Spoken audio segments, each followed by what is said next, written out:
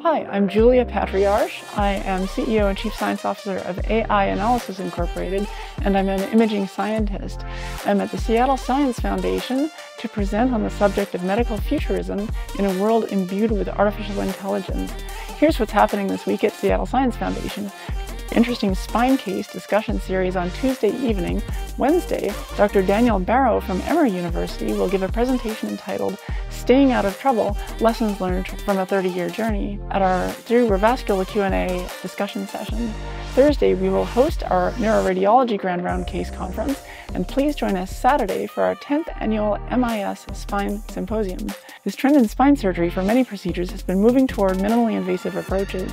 These include spine surgery for lumbar fusion, deformity surgery, and cervical surgery. Despite numerous benefits of minimally invasive spine surgery, there is a difficult learning curve for surgeons when mastering MIS procedures.